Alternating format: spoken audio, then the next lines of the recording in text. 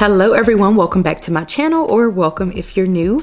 In today's video, I'm going to be sharing with you all how I plan for my ideal week. So let's first talk about what I mean when I talk about, or when I speak of this ideal week. When I speak of this ideal week, I think about basically the things that I prioritize in any given week. And I like to prioritize working out and hanging out with my dog and family and friends and just kind of taking care of myself. I like to prioritize fun and friends and family and basically just having a good time, if I'm being honest, but also being quite productive. Now, as I'm planning out this week, you'll see a lot of planning around my full-time job, and I feel like that perfectly describes it because I have to work 40 hours plus per week or whatever. I do have to plan around my job. And so basically for my job, honestly, I just go there and I do what I'm supposed to be doing. And then I feel like every day at 3:30,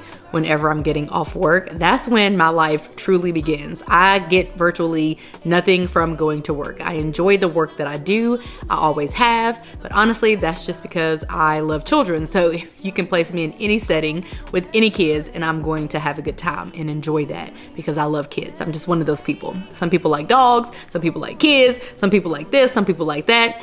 I just like kids. So short of going to work and doing a good job, I feel like that's all that there is to it, and my life truly begins when I get home from work. Let me know if you relate. So anyway, let's talk about the plans that I have for this upcoming week.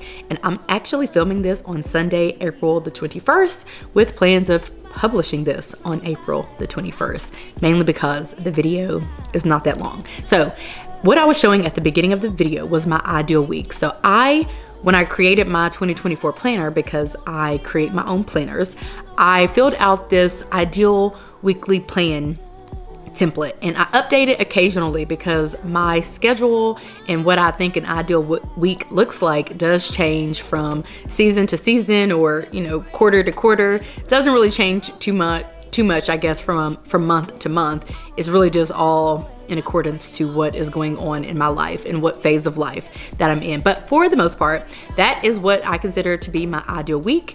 Again, going to work is not ideal, but afterwards, each day, I just like to have a system of what I like to do and what I like to get accomplished. And I really like to balance fun with productivity, I guess you might say. So for me and my ideal week consists of, well, actually, let's talk about it right now. On Mondays, I go to work. Again, not ideal, but we got a plan for it. And then I come home and then I film a YouTube video. Now, here's the thing.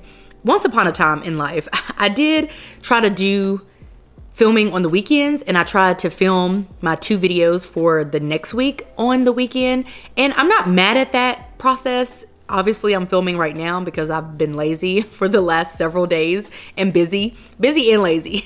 When I'm busy, then I want to be lazy. So it's just not a good combination. Plus, I'm a procrastinator. But there was a time where I was filming and getting all of my recording and stuff done on the weekends. But that honestly is kind of annoying because then I'm trying to figure out how to balance family time, friend time, faith stuff. And it's just very difficult. So I've just resorted to filming and editing and trying to do all of what I consider to be work or side hustling or whatever throughout the week. So in an ideal world, I go to work on Monday, and then I come home and then I film a video.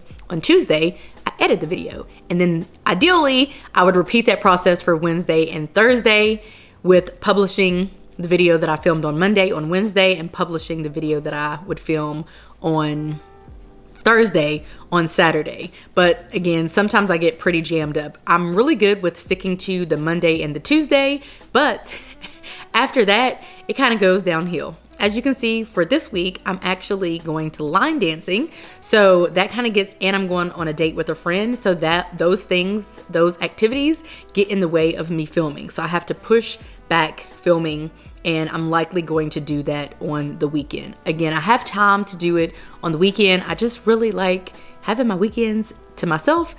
just like this past weekend, my husband and I got with my mother-in-law and her friend who is like an aunt to us, and we went out and we spent pretty much the whole day just out and about having a good time. And so I like to be able to do those types of things. Today I was in a meeting that lasted 2.5 hours, and then I filmed the video. Now I'm doing this voiceover. So I'm just saying, I like to leave my weekends open so that I can participate in more spontaneity, I guess, if you will.